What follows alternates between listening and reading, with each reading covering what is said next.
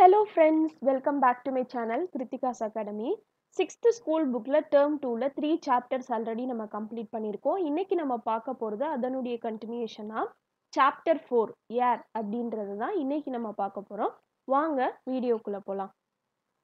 காற்று அப்படின்றது நம்மள சுத்தி எப்போதுமே இருக்கக்கூடிய ஒரு விஷயம். So air is present everywhere around us. நம்மளால அதை பார்க்க முடியுமா அப்படின்னா நம்மளால அதை பார்க்க முடியாது.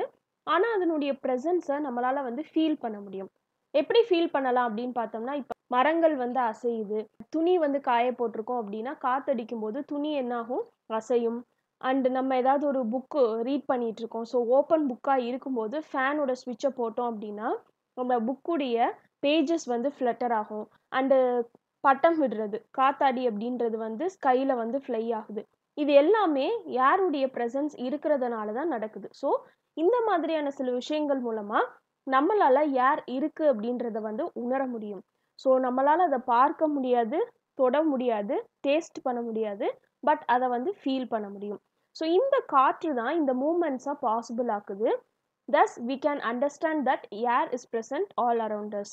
நம்மளால சாப்பிடாம சில நாட்கள் வரைக்கும் இருக்க முடியும். அந்த காலத்துலலாம் முனிவர்கள் வந்து தவம் பண்ணாங்க அப்படின்னா பல நாட்கள் வந்து சாப்பிடாம இறைவனை நோக்கி வேண்டுவாங்க அப்படின்னு சொல்லி நம்ம கேள்விப்பட்டிருப்போம். அதே மாதிரி நம்மளால தண்ணி குடிக்காம சில மணி நேரம் மட்டும் இருக்க முடியும்.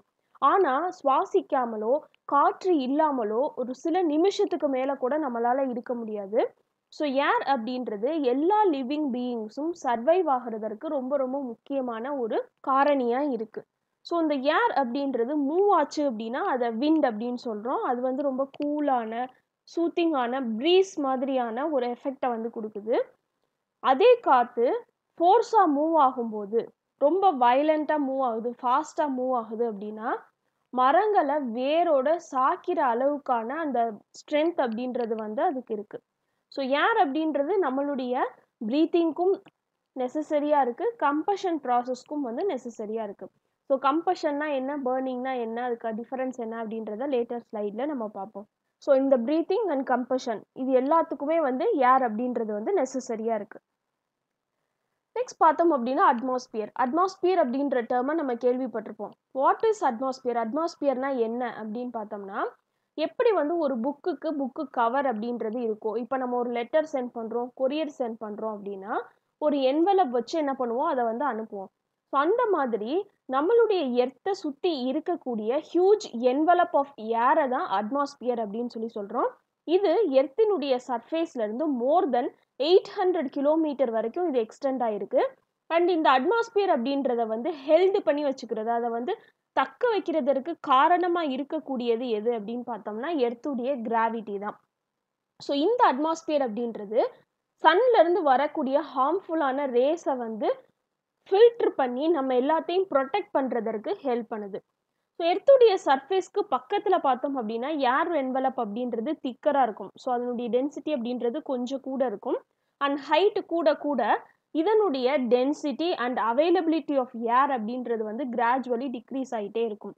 ஏன் அப்படின்னா நம்ம வந்து ஹையராக போக போக ஃபோர்ஸ் ஆஃப் கிராவிட்டி அப்படின்றது டிக்ரீஸ் ஆகிட்டே இருக்கும். So it's not able to hold large amount of air.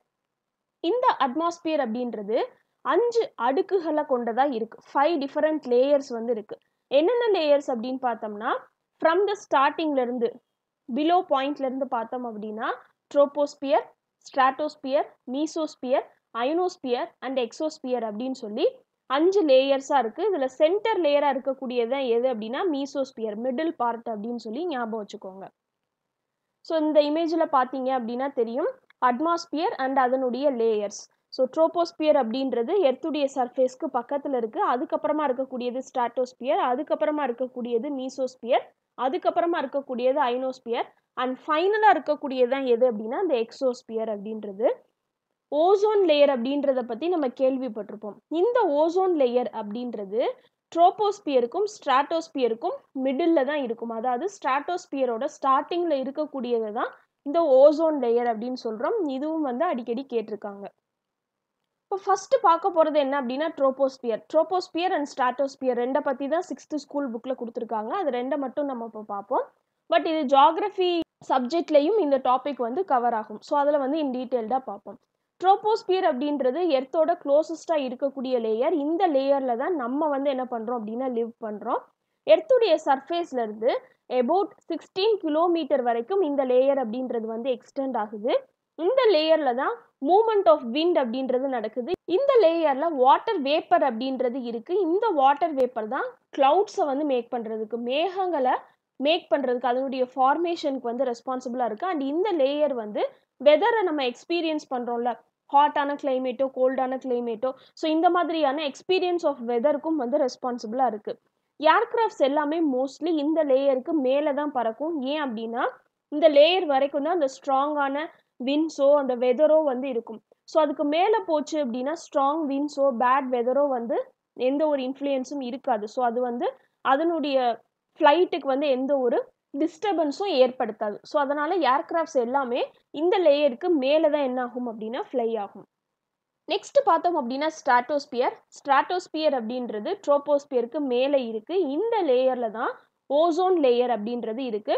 இந்த ஓசோன் லேயர் தான் harmful ultra violet race, UV ரேஸ்ன்னு சொல்றோம்ல, சன்ல இருந்து வரக்கூடிய இந்த ஹார்ம்ஃபுல்லான அல்ட்ரா வயலட் ரேஸை வந்து ஃபில்டர் பண்ணி நமக்கு அனுப்புது. ஸோ இதன் மூலமா எர்த்தில் இருக்கக்கூடிய எல்லா லைஃபையும் இந்த ஓசோன் லேயர் அப்படின்றது வந்து ப்ரொடெக்ட் பண்ணுது. நெக்ஸ்ட் பார்த்தோம் அப்படின்னா is air a thing or a composite mixture. காற்று அப்படின்றது ஒரு திங்கா, ஒரு பேசிக்கான ஒரு எலமெண்டா அல்லது ஒரு காம்போசிட் மிக்சரா அப்படின்ற ஒரு கேள்வி நமக்கு இருக்கும். நிறைய நாள் பார்த்தீங்க அப்படின்னா அன்டில் 18th செஞ்சுரி வரைக்கும் மனுஷங்க என்ன நினைச்சாங்க அப்படின்னா ஏர் அப்படின்றது ஒரு ஃபண்டமெண்டல் கான்ஸ்டியூண்ட் ஆஃப் மேட்டர் அப்படின்னு சொல்லி நினைச்சாங்க. ஃபண்டமெண்டல் கான்ஸ்டியூண்ட் அப்படின்னா அடிப்படையான ஒரு காரணி அப்படின்னு அர்த்தம். இப்போ வாட்டர் அப்படின்றது ஃபார்ம் ஆகிறதுக்கு ஹைட்ரஜன் அண்ட் ஆக்சிஜன் அப்படின்ற 2 காம்போனன்ட் வந்து தேவை. ஸோ அது வந்து வாட்டருக்கு வந்து ஃபண்டமெண்டல் கான்ஸ்டியூண்ட்டாக இருக்குது. ஸோ அந்த மாதிரி ஏர் அப்படின்றது ஒரு ஃபண்டமெண்டல் கான்ஸ்டியூண்ட் தான் மற்ற லைஃப்ஸை உருவாக்குறதற்கு அப்படின்னு சொல்லி நினச்சாங்க. பட் 1774 ஜோசப் பிரிஸ்ட்லி அப்படின்றவர் ஒரு எக்ஸ்பிரிமெண்ட்டை வந்து கண்டக்ட் பண்ணுறாரு. இந்த எக்ஸ்பிரிமெண்ட்லேருந்து என்ன ப்ரூவ் ஆகுது அப்படின்னா ஏர் அப்படின்றது it's not an elementary substance, but இது வந்து ஒரு கம்போசிஷன் அல்லது மிக்சர் ஆஃப் கேசஸ் அப்படின்றது வந்து ப்ரூஃப் ஆகுது. இவரால் கலர்லெஸ்ஸான ஹைலி ரியாக்டிவான ஒரு கேஸை வந்து ஐடென்டிஃபை பண்ண முடியுது. இந்த கலர்லெஸ்ஸான ஹைலி ரியாக்டிவ் கேஸை ஆக்சிஜன் அப்படின்னு சொல்லி லேட்டராக பிரெஞ்சு கெமிஸ்டான ஆண்டனி லவாய்சியர் அப்படின்றவர் வந்து நேம் பண்ணுறார். ஸோ அதுக்கு வந்து பேரிடுறார் ஆக்சிஜன் அப்படின்னு சொல்லி. அண்ட் ஹி ஃபவுண்ட் தட் பிளான்ஸுக்கும் அனிமல்ஸ்க்கும் ஒரு சினர்ஜி இருக்குது அப்படின்னு சொல்லி ஃபவுண்ட் பண்ணுறாரு. அனிமல்ஸ் அப்படின்றது வந்து ஆக்சிஜனை கன்சியூம் பண்ணி கார்பன் டை ஆக்சைடை ரிலீஸ் பண்ணுது. பிளான்ட்ஸ் வந்து கார்பன் டை ஆக்சைடை எடுத்துக்கிட்டு ஆக்சிஜனை ரிலீஸ் பண்ணுது. ஸோ இதன் மூலமாக அது ரெண்டுக்கும் ஒரு சினர்ஜி இருக்குது அப்படின்றது ஜோசப் பிரிஸ்ட்லி பண்ண எக்ஸ்பிரிமெண்ட்ல வந்து ப்ரூவ் ஆகுது. ஸோ இதுதான் அவர் பண்ண அந்த எக்ஸ்பிரிமெண்ட் அப்படின்றது. ஒரு டப்ல வந்து வாட்டர் ஃபில் பண்ணிக்கிறாரு. அதுக்கு மேலே ஒரு வெசலை என்ன பண்ணியிருக்காரு அப்படின்னா கவுத்தி வச்சிருக்காரு. ஸோ இதுக்குள்ள எரியக்கூடிய அந்த கேண்டிலை வந்து என்ன பண்ணுறாருன்னா வைக்கிறார். ஸோ வச்சதுக்கு அப்புறமா வெசலை இன்வெர்ட் பண்ணி அதில் க்ளோஸ் பண்ணும்போது ஆக்சிஜன் சப்ளை இல்லாததுனால கேண்டில் வந்து எரியிறது நின்றுது. ஸோ இந்த சிச்சுவேஷனில் ஒரு மவுஸை வந்து அதுக்குள்ளே இன்சர்ட் பண்ணுறாரு. அந்த எலியும் என்ன பண்ணிடுது அப்படின்னா அங்கே ஆக்சிஜன் இல்லாததுனால அந்த கிளாஸ் ஜார்க்குள்ளே இறந்து போயிடுது. அதுக்கப்புறமா பார்த்தோம் அப்படின்னா அதே எக்ஸ்பிரிமெண்ட்டில் ஒரு மின்ட் பிளான்ட், அதாவது ஒரு புதினா செடியை வந்து உள்ளே இன்ட்ரடியூஸ் பண்ணுறாரு. இப்போது இந்த கேண்டிலும் வந்து க்ளோ ஆக ஆரம்பிக்குது, திரும்ப எரிய ஆரம்பிக்குது. ஏன் அப்படின்னா அதுக்கு தேவையான ஆக்சிஜன் அப்படின்றத இந்த மின்ட் செடி வந்து ப்ரொவைட் பண்ணுது. இப்போது மவுஸை உள்ளே விடும்போது இந்த கேண்டிலும் க்ளோ ஆகுது, மவுஸும் வந்து சர்வைவ் ஆகுது இந்த மின்ட் பிளான்ட் அப்படின்றது உள்ளே இருக்கும்போது. ஸோ இதன் மூலமாக கேண்டில் அப்படின்றது க்ளோ ஆகணும் அப்படின்னா அதுக்கு ஆக்சிஜன் சப்ளை தேவை அப்படின்றதும் வந்து கண்டுபிடிக்கப்படுது. அண்ட் பிளான்ட்ஸ் அப்படின்றது அதுக்கு தேவையான ஆக்சிஜனை சப்ளை பண்ணுது. அனிமல்ஸ் அப்படின்றதும் ஆக்சிஜன் இருக்கும்போது தான் உயிர் வாழும் அப்படின்ற மாதிரியான நிறைய கான்செப்டை வந்து இவர் வந்து இன்வென்ட் பண்ணுறாரு. 1730 to 1799 ஜான் இங்கன்ஹவுட்ஸ் அப்படின்றவர் அவர் பண்ண எக்ஸ்பிரிமெண்ட் மூலமாக என்ன நிரூபிக்கிறார் அப்படின்னா சன்லைட் அப்படின்றது வந்து பிளான்ட் வந்து அதனுடைய ஃபோட்டோசிந்தசிஸ் ப்ராசஸை கேரி அவுட் பண்ணுறதுக்கு ரொம்ப எசென்ஷியலாக இருக்குது அப்படின்றதும் நிரூபிக்கிறாரு. அதே மாதிரி அனிமல்ஸ் வந்து ப்ரீத் பண்ணுறதுனால கார்பன் டை ஆக்சைடு அப்படின்றது ரிலீஸ் பண்ணப்படுது, கேண்டில்ஸ் பர்ன் பண்ணுறது, இந்த மாதிரியான சில காரணங்களால் ஃபவுலாக இருக்கக்கூடிய ஏரை வந்து பியூரிஃபை பண்ணுறதற்கும் இந்த சூரிய வெளிச்சம் அப்படின்றது ரொம்ப எசென்ஷியல் அப்படின்றத வந்து இவர் ப்ரூவ் பண்ணுறாரு.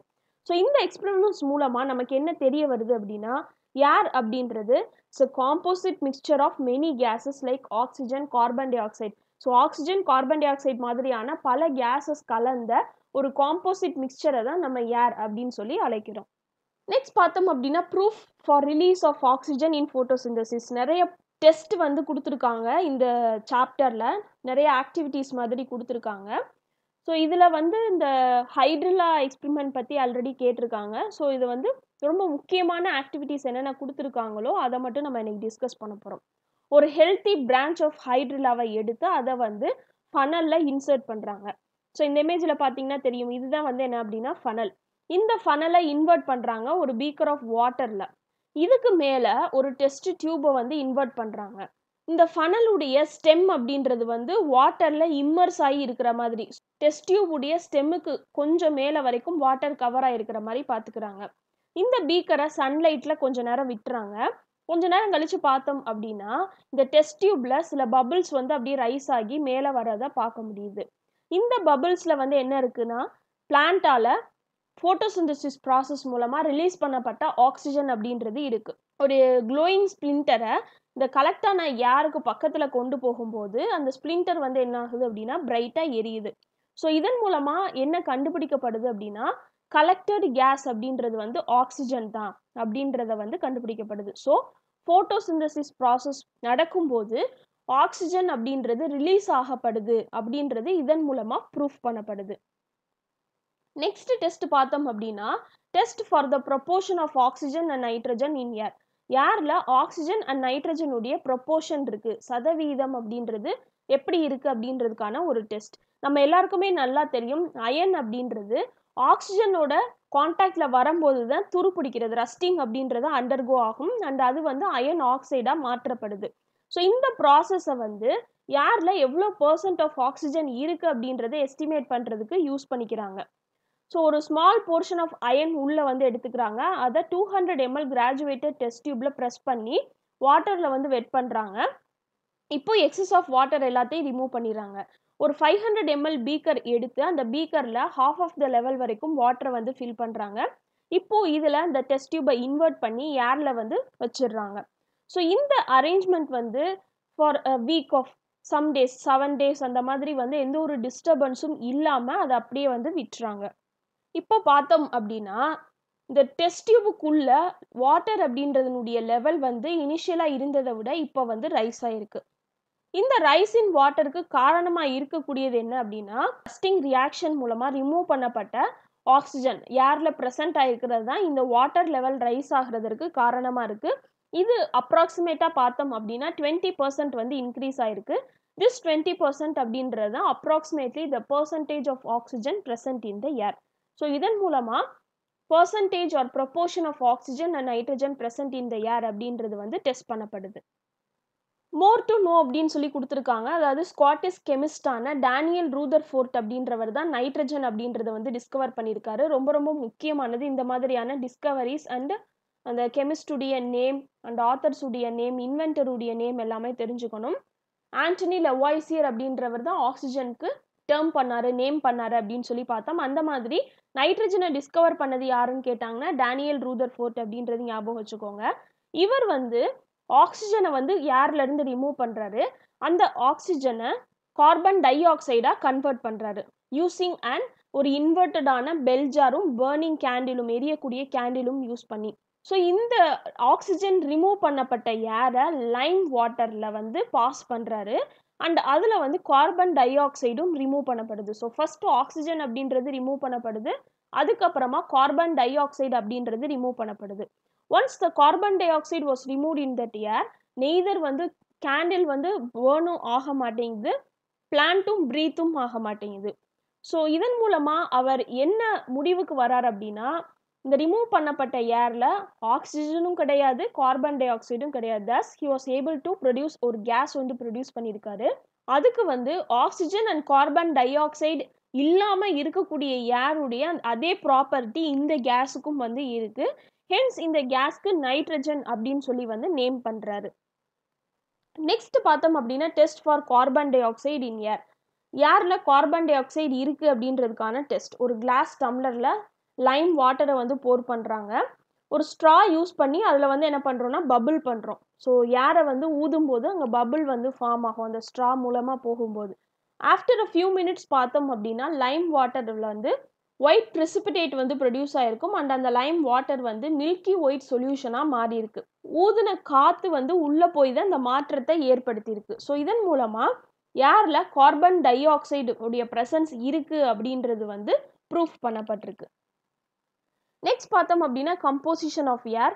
பிரிஸ்லீஸ் உடைய எக்ஸ்பிரிமெண்ட்டாக இருக்கட்டும், இங்கன் ஹவுஸ் உடையதாக இருக்கட்டும், ரூதர்ஃபோர்ட் உடையதாக இருக்கட்டும், இது எல்லாத்துலேருந்தும் நமக்கு என்ன தெரிய வருது அப்படின்னா ஏர் அப்படின்றது it's not just one substance. அது வந்து நிறைய மிக்சர் ஆஃப் கேஸஸ்னால மேக் பண்ணப்பட்டிருக்கு. இதை தான் கம்போசிஷன் ஆஃப் ஏர் அப்படின்னு சொல்லி சொல்கிறோம். இந்த ஏரில் மேஜர் காம்போனன்ட் எது அப்படின்னு பார்த்தோம்னா நைட்ரஜன். அபவுட் 4/5 ஆஃப் ஏர் வந்து நைட்ரஜன் தான் இருக்குது. அதாவது 78% இருக்குது. செகண்ட் மேஜர் காம்போனன்ட் பார்த்தோம்னா ஆக்சிஜன். அபவுட் 1/5 ஆஃப் ஏர் வந்து ஆக்சிஜனாக இருக்குது. 21% இருக்குது. ரொம்ப ரொம்ப முக்கியமானது இந்த பர்சன்டேஜஸ்லாம் ஞாபகம் வச்சுக்கணும். ஸோ இந்த நைட்ரஜன் ஆக்சிஜன் தவிர ஸ்மால் அமௌண்ட்டில் ப்ரெசென்ட் ஆகிருக்கக்கூடிய கேஸஸ்ன்னு பார்த்தோம்னா carbon di oxide, water vapour and inert கேஸஸான argon, helium இந்த மாதிரியானது and some dust particles also it's present in the air. So இது எல்லாம் சேர்ந்தது தான் மிக்சர் ஆஃப் கேஸஸ் அப்படின்னு சொல்கிறோம், which is the composition of air. So nitrogen அப்படின்றது 78% இருக்குது. அதுக்கப்புறமா ஆக்சிஜன் அப்படின்றது 21% இருக்குது. And 1% of carbon di oxide, water vapour, dust, argon, helium இந்த மாதிரியான கேஸஸ் வந்து ப்ரெசென்ட் ஆயிருக்கு. இந்த கம்போசிஷன் ஆஃப் ஏர் அப்படின்றது பிளேஸ் டு பிளேஸ் வந்து டிஃபர் ஆகும். எக்ஸாம்பிள் பார்த்தோம் அப்படின்னா industrial cities like Bangalore, Chennai இந்த மாதிரியான பிளேசஸ் எடுத்துக்கிட்டீங்க அப்படின்னா ஏரில் இருக்கக்கூடிய கார்பன் டை ஆக்சைடு அப்படின்றது ஓப்பன் ஸ்பேசஸில் இருக்கிற ஏரில் இருக்கக்கூடிய கார்பன் டை ஆக்சைடை விட ஹையர் அமௌண்ட்டாக இருக்குது. அதே மாதிரி கோஸ்டல் ஏரியாஸில் இருக்கக்கூடிய ஏர் எடுத்துக்கிட்டீங்க அப்படின்னா இன்லேண்ட் ஏரியாஸ், அதாவது கடலோர மாவட்டங்கள் இல்லாமல், கடலோர பிளேசஸ் இல்லாமல் உள்ளே இருக்கக்கூடிய ஏரியாஸில் இருக்கிற அந்த வாட்டர் வேப்பர் பர்சன்டேஜை விட இதில் வந்து வாட்டர் வேப்பர் அப்படின்றது ஏரில் அதிக அளவு இருக்குது. அதே மாதிரி ரெய்னி சீசனாக இருந்துச்சு அப்படின்னா ஏரில் இருக்கக்கூடிய வாட்டர் வேப்பர் கண்டென்ட் அப்படின்றது அதிக அளவில் இருக்கும். அண்ட் விண்டி பிளேசஸில் காற்று அதிகமாக அடிக்கக்கூடிய இடங்களில் ஏரில் இருக்கக்கூடிய அமௌண்ட் ஆஃப் டஸ்ட் அப்படின்றது மற்ற ஏரியாஸில் இருக்கிற அமௌண்ட் ஆஃப் டஸ்ட் இந்த ஏரை விட அதிக அளவில் இருக்கும். ஸோ இதன் மூலமாக கம்போசிஷன் ஆஃப் ஏர் அப்படின்றது season to season and place to place change ஆகும் அப்படின்னு சொல்லி தெரிய வருது. நெக்ஸ்ட் பார்த்தோம் அப்படின்னா டெஸ்ட் ஃபார் வாட்டர் வேப்பர் இன் ஏர். ஏரில் வாட்டர் வேப்பர் இருக்குது அப்படின்றதுக்கு டெஸ்ட் என்ன? இது ரொம்ப சிம்பிளான டெஸ்ட் தான், நம்ம அன்றாட பார்க்கக்கூடியது. ஃபியூ ஐஸ் கியூப்ஸை எடுத்து ஒரு கிளாஸில் வைக்கிறோம். அதை ஒரு டேபிளில் வச்சு ஒரு ஃபியூ மினிட்ஸ் கழித்து அப்சர்வ் பண்ணோம் அப்படின்னா அந்த டம்ளரை சுற்றி அந்த கிளாஸுடைய அவுட்டர் சர்ஃபேஸில் பார்த்தோம் அப்படின்னா சின்ன சின்ன டைனி ட்ராப்லெட்ஸ் ஆஃப் வாட்டர் வந்து இருக்குது. இந்த ட்ராப்லெட்ஸ் எங்கேருந்து வருது அப்படின்னு பார்த்தோம்னா ஏரில் ப்ரெசென்ட் ஆகிருக்கக்கூடிய வாட்டர் வேப்பர் வந்து அந்த கிளாஸுடைய கோல்டு சர்ஃபேஸில் கண்டென்ஸ் ஆகி இந்த வாட்டர் ட்ராப்லெட்ஸ் வந்து ஃபார்ம் பண்ணியிருக்கு. ஸோ இதன் மூலமாக காற்றில் வாட்டர் வேப்பர் இருக்குது அப்படின்றது வந்து தெரிய வருது. நெக்ஸ்ட் பார்த்தோம் அப்படின்னா பர்னிங் அண்ட் கம்பஷன். ஒரு கேண்டிலோ, பேப்பரோ, கெரோசினோ, கோலோ, உட்டோ, குக்கிங் கேஸஸ் லைக் எல்பிஜியோ இது எல்லாத்தையும் பர்ன் பண்ணுறதுக்கு ஆக்சிஜன் அப்படின்றது வந்து தேவைப்படுது. இந்த ஆக்சிஜன் அப்படின்றது எரிய வைக்கிறதுக்கு தேவைப்படக்கூடிய ஆக்சிஜன் அப்படின்றது நம்மளை சுற்றி இருக்கக்கூடிய ஏர்ல இருந்து தான் வருது. ஸோ ஒரு சப்ஸ்டன்ஸ் வந்து கண்டினியூஸாக பர்ன் ஆகிறதுக்கோ ஒரு ஃபயரை மேக் பண்ணுறதுக்கோ சப்ளை ஆஃப் ஃப்ரெஷ் ஏர் அப்படின்றது வந்து தேவைப்படுது. அதுவும் கண்டினியூஸ் சப்ளையாக இருக்கணும். இந்த சப்ளை ஆஃப் ஃப்ரெஷ் ஏரை வந்து கட் ஆஃப் நிறுத்தணும் அப்படின்னா இந்த சப்ஸ்டன்ஸ் வந்து பர்ன் ஆகிறத ஸ்டாப் பண்ணிடும். ஸோ இன் ராக்கெட்ஸ்லாம் பார்த்தோம் அப்படின்னா அது வந்து அட்மாஸ்பியருக்கு மேலே போக போக ஆக்சிஜனுடைய அவைலபிலிட்டி அப்படின்றது குறைஞ்சிட்டே வரும். அதனால் ராக்கெட்ஸில் ஃபியூவலோட சேர்த்து ஆக்சிஜனை என்ன பண்ணுறாங்க அப்படின்னா அனுப்புகிறாங்க. இந்த ஆக்சிஜன் வந்து கம்பஷன் ப்ராசஸ்க்கு வந்து ஹெல்ப் பண்ணுது. So the process of burning of a substance in presence of oxygen and large amount of light and heat வந்து ரிலீஸ் ஆகுது அப்படின்னா அதை பர்னிங் அப்படின்னு சொல்லி சொல்கிறோம். இப்போ எக்ஸாம்பிள் கேண்டில் பர்ன் ஆகுறது அல்லது விறகு அடுப்பை வச்சு சமைக்கிறது இது எல்லாத்தையும் பர்னிங் அப்படின்னு சொல்கிறோம். அதே ப்ராசஸில் ஃப்ளேம் அப்படின்றது எமிட் ஆகாமல் இருந்துச்சுன்னா அதை வந்து கம்பஷன் அப்படின்னு சொல்லி சொல்கிறோம். ஸோ இதுதான் பர்னிங்க்கும் கம்பஷனுக்கும் இடையான டிஃபரன்ஸ். அண்ட் இது ரெண்டுக்குமே வந்து ப்ரெசன்ஸ் ஆஃப் ஆக்சிஜன் அப்படின்றது முக்கியமாக இருக்குது. நெக்ஸ்ட் பார்த்தோம் அப்படின்னா importance of air for survival of plants and animals. Plants and animals ரெண்டுடைய சர்வைவலுக்கும் ஏர் அப்படின்றது ரொம்ப முக்கியமாக இருக்குது. ரெஸ்பிரேஷன் இன் பிளான்ஸ் அப்படின்னு ஃபர்ஸ்ட் பார்த்தோம்னா, பிளான்ஸ் அப்படின்றது அதனுடைய வளர்ச்சிக்கு எனர்ஜி அப்படின்றது தேவைப்படுது. அண்ட் ஹென்ஸ் ரெஸ்பிரேஷன் அப்படின்றது பிளான்ஸ்லையும் அக்கர் ஆகுது. பிளான்ஸ் வந்து ரெஸ்பயர் பண்ணும்போது அது ஆக்சிஜனை உள்ளே எடுத்துக்கிட்டு கார்பன் டை ஆக்சைடை ரிலீஸ் பண்ணுது. ஜஸ்ட் அஸ் அனிமல்ஸ் எப்படி நம்ம ரெஸ்பயர் பண்ணுறோமோ அதே மாதிரி தான் இந்த கேசியஸ் எக்ஸ்சேஞ்ச், அதாவது உள்ள ஆக்சிஜனை எடுக்கிறதும் கார்பன் டை ஆக்சைடை ரிலீஸ் பண்ணுறதும் எதன் மூலமாக நடக்குது அப்படின்னு பார்த்தோம்னா, லீவ்ஸில் இருக்கக்கூடிய சின்ன சின்ன ஹோல்ஸான ஸ்டொமேட்டா அப்படின்றது மூலமாக தான். பிளான்ஸ் அப்படின்றது அதனுடைய ஃபுட்டை ஃபோட்டோசிந்தசிஸ் அப்படின்ற ப்ராசஸ் மூலமாக மேனுஃபேக்சர் பண்ணுது. இந்த ஃபோட்டோசிந்தசிஸ் நடக்கும்போது ஏர்ல இருக்கக்கூடிய கார்பன் டை ஆக்சைடு வந்து சாயில்ல இருந்து எடுத்துக்கக்கூடிய வாட்டரோட சேர்ந்து சன்லைட்டுடைய ப்ரெசன்ஸ்னாலையும் அந்த பிளான்ட்ஸ்ல இருக்கக்கூடிய கிரீன் பிக்மெண்டான குளோரோஃபில்னாலையும் அதுக்கு தேவையான ஃபுட்டையும் ஆக்சிஜனையும் என்ன பண்ணுது அப்படின்னா ப்ரிப்பேர் பண்ணுது. ஸோ இந்த ஃபோட்டோசிந்தசிஸ் ப்ராசஸ் மூலமாக ஆக்சிஜன் அப்படின்றது ரிலீஸ் பண்ணப்படுது. இது வந்து பிளான்ஸால கன்சியூம் பண்ணக்கூடிய, அதாவது ரெஸ்பயர் பண்ணும்போது அதனால எடுத்துக்கக்கூடிய ஆக்சிஜனை விட அது ஃபோட்டோசிந்தசிஸ்ல ரிலீஸ் பண்ணக்கூடிய ஆக்சிஜன் அப்படின்றது அதிக அளவில் இருக்கும். ஸோ இதில் பார்த்தீங்க அப்படின்னா தெரியும், லீவ்ஸில் இருக்கக்கூடிய குளோரோஃபில் அப்படின்றது தான் சன்ல இருந்து லைட்டை வந்து அப்சர்வ் பண்ணுது. ஸோ லைட் எனர்ஜி அப்படின்றதும் ஹெல்ப் பண்ணுது. அண்ட் ஏர்ல இருந்து கார்பன் டை ஆக்சைடு அப்படின்றதும் அது வந்து எடுத்துக்குது. இந்த கார்பன் டை ஆக்சைடு லீஃப்ல இருக்கக்கூடிய ஸ்டொமேட்டா மூலமா என்டர் ஆகுது. கீழே பார்த்தோம் அப்படின்னா ரூட் வந்து சாயில இருந்து வாட்டரை வந்து அப்சர்வ் பண்ணுது. இந்த வாட்டர் வந்து ஸ்டெம் மூலமா carry Pannapattu பிளான்ட்டுடைய rest of the பார்ட்ஸுக்கு போகுது. ஸோ இந்த water, carbon di oxide and sunlight இது எல்லாம் கம்பைன் ஆகி தான் அந்த லீஃப்ல ஃபுட் அப்படின்றது ப்ரிப்பேர் பண்ணப்படுது. இந்த ப்ராசஸ்ல ஆக்சிஜனும் வாட்டர் வேப்பரும் லீஃப்ல இருக்கக்கூடிய ஸ்டொமேட்டா மூலமா பிளான்ட்டை விட்டு எக்ஸீட் ஆகுது. வாட்டர் லாஸ் ஃப்ரம் லீவ்ஸை தான் என்ன சொல்கிறோம் அப்படின்னா டிரான்ஸ்பிரேஷன் அப்படின்னு சொல்லி சொல்கிறோம். நெக்ஸ்ட் பார்த்தோம் அப்படின்னா ரெஸ்பிரேஷன் இன் அனிமல்ஸ். நம்ம வந்து காற்றை சுவாசிக்கும் போது ஏர்ல இருக்கக்கூடிய ஆக்சிஜன் உள்ளே போய் நம்ம சாப்பிடக்கூடிய சாப்பாடில் அந்த டைஜஸ்டட் ஃபுட்டில் வந்து கெமிக்கலி ரியாக்ட் பண்ணுது.